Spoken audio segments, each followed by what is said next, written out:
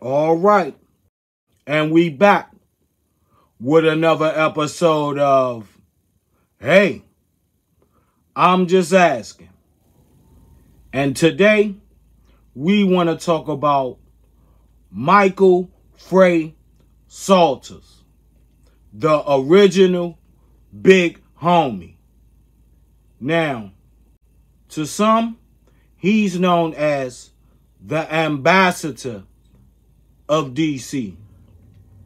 To others, he's considered as the king of DC. Throughout all sides of the city, he was affectionately called Fray.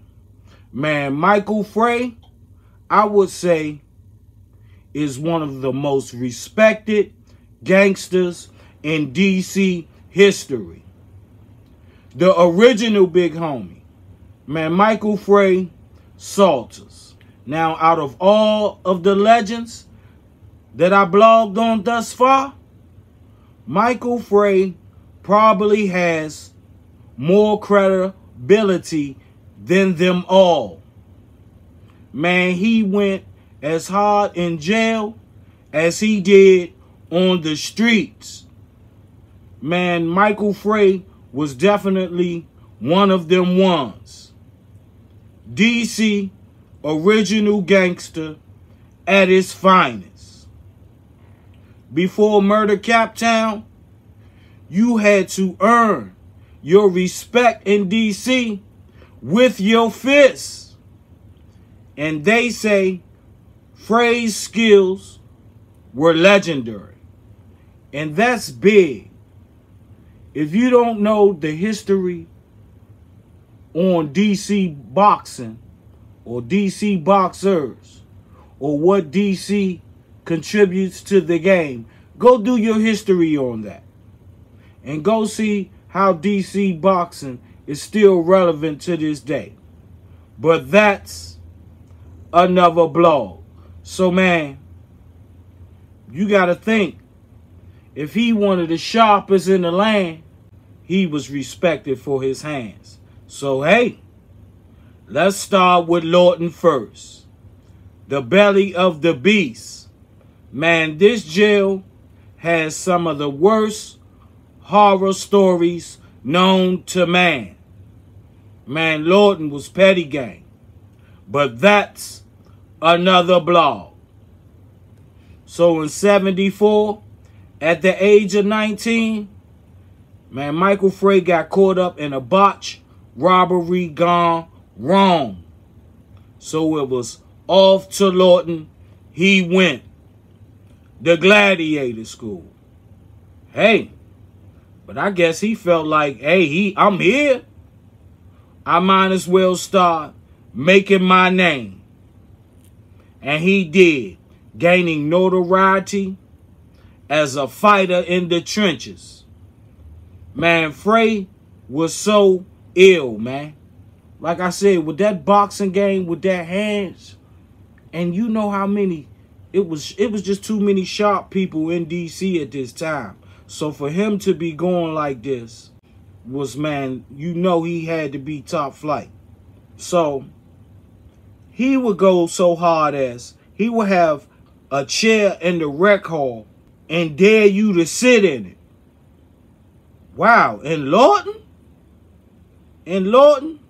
Hey, man, it is legendary stories of how Fray was washing them up, man. But hey, let's get back to it. So that lets you know Fray's presence was definitely felt in that Lawton institution. And that's gangster. When you can have the rest of the killers and gorillas who don't give a fuck about who you are, man, show respect enough for you to stand on your own with no security, when most killers wasn't doing that in Lawton. So, man, that was big respect. Man, that's Mike Fray, and Michael Fray demanded that.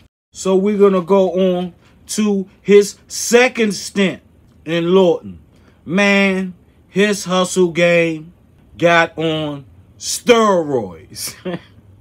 Man, Fray was coordinating deals through jail, man, to Rough Buff, Buffalo, New York, Rochester, Jersey, and of course, Maryland. Y'all already know how that go. Man, his girl and his crew was hustlers, so he managed to run his operation better from the inside, maybe setting the blueprint for what another legendary DC hustler, Rayful Edmond, pulled off as well. Man, DC has definitely made its own mark in that drug trade era. It was rumored that Fray lived comfortable his whole bed. What I think he did, 5? I'm not sure. But his boss status and connections made him a mediator of the highest degree. Man, so he had respect all across the city because no one wanted to cross Mike Fray. With money, power, and respect comes bad habits. And it's alleged that Mike Fray fought heroin addiction in Lawton only to fight his demons and reform to immediately get back to the bag. So yeah, man, Mike Fray definitely, man, earned his stripes in jail. So since I gave you the jail history, now it's time to talk about his street cred. Man, raised uptown. And like so many stories, Fray felt the need to provide for his family by any means necessary, doing whatever it took to get paid. And you know how it is with Northwest, uptown. We'll talk about that later. But anyway, Fray chose 2 hobbies, robbery and heroin, but he also liked to box as well and still gained him respect from other great street fighters, man. Also professional boxers. So it's still talking about his knuckle game. Man, Fray protected all affiliated with him and would never tolerate disrespect without consequences. Man, Rayful Edmond, Wayne Perry, Alpo, or any other name you can name knew what it was with Michael Fray. Man, Rayful Edmond had DC on lock because he had the best plug and the best lane. Man, Ray revolutionized the drug game. So there was a power switch in wealth when Rayful took over. As far as the street cred goes, Michael Fray had more allies than Ray because Mike Fray paid dues outside of most of the kingpins that were so-called established through PCP, Love Boat. Water was a gold mine because this is DC's drug of choice. Hanover's place had that. And like I said, you know about uptown. If anybody in the city, well, this is the one that we'll talk about, the myth. They say that uptown is the most money-making part of DC. That is 100% correct. That is the correct answer. No currency flows through the city like it does uptown. So, with Mike Fray, heroin was his cash cow. But with cocaine, Fray saw the future. So now, let's start with Rayful Edmond. Michael Fray was older than the new generation, so he looked at the new school as brash, loud, no longevity. And the streets say Ray paid for passes to avoid Michael Fray. Man, Michael Fray jived like protected Rayful Edmond, man, on a few occasions. Michael Fray was definitely protecting him and getting paid well. Don't get it twisted. That is what it was at that time, right? Alpo Martinez, man, didn't get no respect from Fray.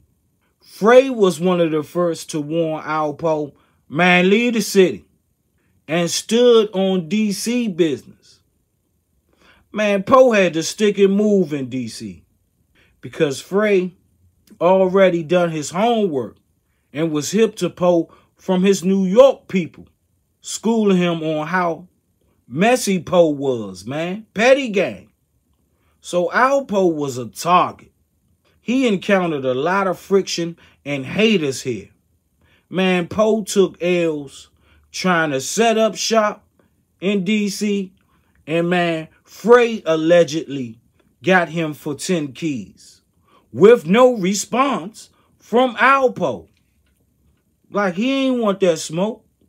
But this would come back to haunt Fray. Paid in full too. Now this is where Wayne Perry comes into the picture. Fray considered Wayne Perry dirty and cruddy after the meeting that they had, because Fray, well, not Fray, but Wayne Perry was trying to be Fray's trigger man. But Fray was like, nah, you know, I'm good. So I guess this is at the time when Wade and Poe hooked up. So Fray had a bag on both of them. So they don't tell y'all about that. Like Fray had a bag on both of them. Like what we doing? Fray had a snake in his camp though. Michael Jackson. And it's said that, man, Michael Jackson was the type, man, he was jealous of Fray. Even called himself joning on Fray with the slick, you know, the slick style that Fray had, man. So he was jealous of Fray and felt he was underpaid. Yet, this is the type of guy that they say was always fumbling the bag. Like, that's the type of guy Michael Jackson was. But at the same time, Fray saw something in him or thought he was a good dude, man, and try to look out for him. So by him feeling like some type of way about Michael Fray, this was an opportunity for Alpo and Wayne Perry to make a power move. So on July 16th, 1991, Michael Jackson set up Fray to be killed. Wow. Game over. Alpo got arrested later after, and when he ratted on Wayne Perry, right, Fray's nephew, who was causing havoc in the city, man, Poochie, man, they set up a meet and greet with Wayne Perry, and they said, man, he beat WP to the white meat, man. Severe head injuries for at least some sort of payback for Michael Fray. And that's ironic, man, at the end of the day, that Fray knew Alpo was no good, man, and kept pressure on him. Man, it's easy to see why Ratpo had no problem snitching on DC as well, man, because the pressure was here. How he was going to go to jail anywhere, man, and wasn't going to see DC anyway. But that's another blog. Man, Michael Fray brought an OG style to the game, man. $250,000 chains, man. Custom. That's an 84, y'all. Big fight nights in Vegas, man. 5-star restaurants. High-end parties. Fly clothing. Beautiful women.